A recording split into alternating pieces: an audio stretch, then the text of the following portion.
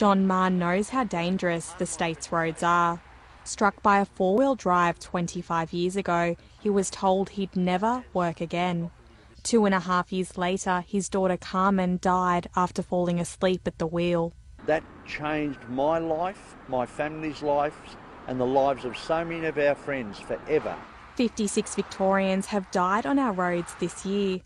And while it's a decrease from the 64 killed year on year, there's been a spike in the number of people dying on rural roads.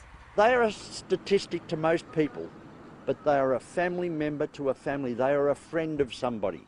Police say inattention's to blame. When I say driver distraction, I'm talking about your mobile phones and general things that just distract your attention from your focus on driving. We're being reminded to drive to the conditions and be extra cautious given recent rain. Coming into this time of year, after a long dry spell when you get the wet roads, people have got to be aware that the road surface is going to be extra slippery because of all the build-up. With road deaths spiking on long weekends, we're being urged to be extra careful this Easter.